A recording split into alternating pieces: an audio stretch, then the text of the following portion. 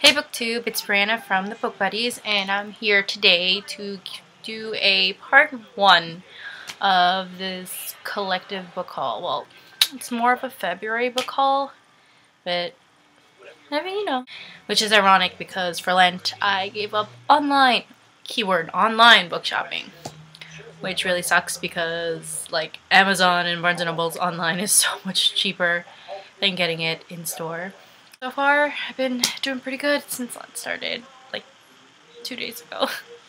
Okay, so first book I have is Steelheart by Sanderson. And I just finished this book, and it's really good. It's about a guy named David, and he lives in this world where there are super beings called epics. And basically, no one really knows how they got their power, how they came to be, but they just arose, and instead of being superheroes, they're supervillains. And there's this one epic in particular that David wants to seek revenge on. When he was 8 years old, David went with his father to the bank, and he was killed by Steelheart. And it's just a really fantastic book, and super fast-paced, so easy to read. If I didn't have so much school stuff going on, I would have finished this 2 days, no problem. And it is just, come on guys, cover love. And you have to appreciate this. Nice. That way on the spine too. Anyway, great book. And the next book I have here is Codename Verity, and this is by Elizabeth Wein. And I am probably gonna butcher the summary, so I'm just gonna read the back because it's like super short. On October 11th, 1943, a British spy plane crashes in Nazi-occupied France. Its pilot and passenger are best friends, but one of the girls has a chance at survival. Arrested by the Gestapo, Verity is given a choice: reveal her mission or face a grisly execution. They'll get the truth out of her, only it won't be what they expect. And I've just heard lots of reviews about this book, and you're gonna hear me flub a lot. I tend to do that. I'm just a fail in life, but yeah. And I don't know, I love the cover, and it's just like simplicity and everything, so yeah, it's a really interesting read. Seems to be a really interesting read. Next book is Angelfall, another super popular book here on BookTube, and it's by Susan E. And again, beautiful cover. I heard this was first like self-published, but then, you know, publishers were like, yo, I know this book is gonna be super popular, we better snatch her up.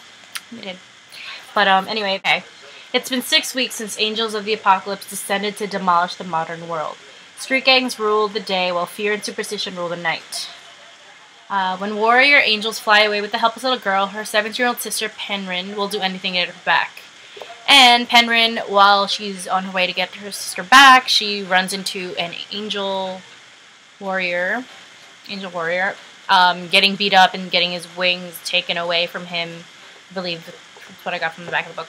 On the street, so she helps him, and then they go together to find her sister. So, yeah, again, just heard really rave reviews, and I'm a sucker for covers.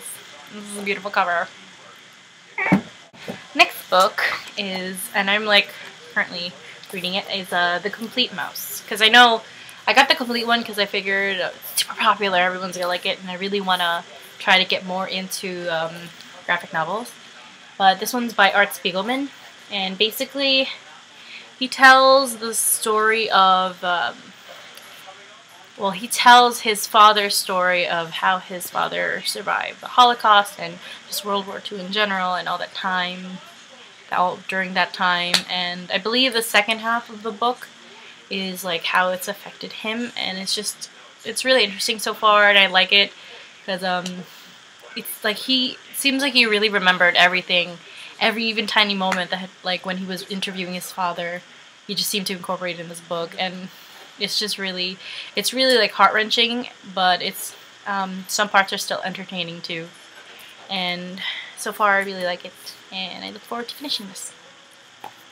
Oh, next is I got this book at Strand, and let me tell you, you know when you go to the bookstore and there is always that one book you see and you're just not sure if it justifies, like it's super tiny or super just like thin, and that you don't think it would justify for the price, but it's just so pretty, and every time I got a Strand, no, I'm not gonna get it, no, I'm gonna get it, I've been saying it for months, and I cracked.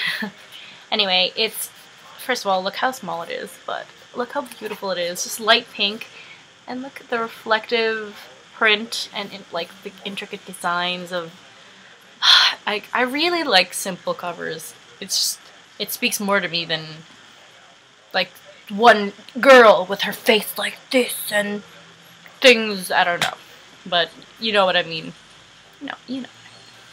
Anyway, this is a poetry book filled with select love poems by Pablo Neruda, and he is a really famous Chilean poet from the 20th century, yeah, 20th century, and yeah, I'm really selective with poetry because I don't tend to be a poetry person, but I've read a couple of his poems before and they just really stuck with me. Like I could really feel like the passion and just the intensity of his voice through the words. And I thought, and this is really cool too, because they have it translated. They just have it side by side, the Spanish version and then the English version. And I look forward to reading through this and just being inspired. Okay. Ooh, this one I'm super excited about.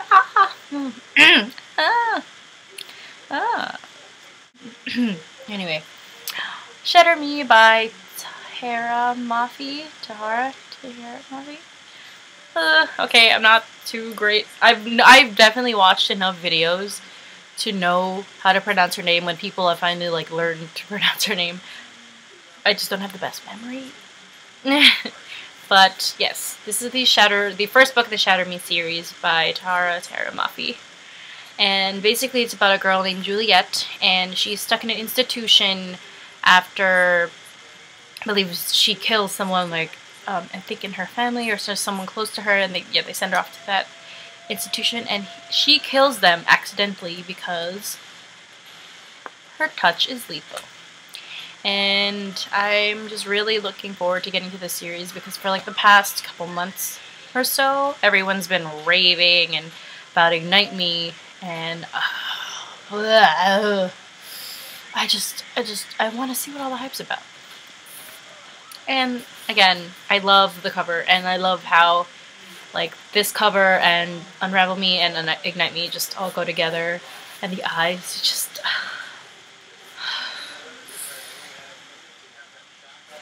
yes, creepiness is my best trait. Okay, and this is going to be my last book for the Part 1 book haul, and it is Born Wicked by Jessica Spotswood. I've actually already read this. I read this in October, but I'm going to a book signing later on in the month, and Jessica Spotswood is going to be there, and I'm really looking forward to her to like sign this one, and you'll see in a later book haul the second book in the Cahill Witch Chronicles, and this series is just fantastic. It's basically historical fiction with a touch of magic, or in their cases, a lot of magic. It's basically centered around Kate and her 3 sisters, and they all happen to be witches. And they live in, like, a little bit after the Salem witch trial, so, like, I guess Puritan times.